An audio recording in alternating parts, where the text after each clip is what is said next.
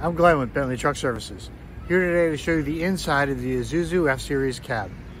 The F-Series is either the FTR like this one, which is a non-CDL truck, or the FVR, which is our CDL 33,000 pound gross vehicle weight rated truck. And the first thing that happens when we open up the door, huge door opening, 2 steps going up in the cab with grab handles on both sides for safe 3 touch point entry, height adjustable seat for the driver.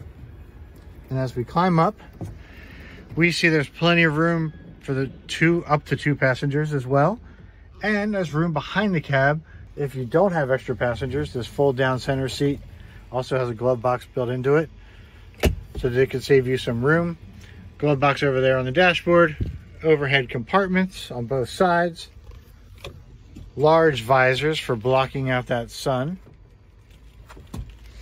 And as we look around, a lot of the similarity between the Isuzu F-Series and the N-Series is obvious. That's a good thing because you like to know what you're getting into. Fuse panel down here. Cup holders for the 2 passengers, maybe even for yourself, but you also have cup holders right down here, right next to you. Heated mirror button.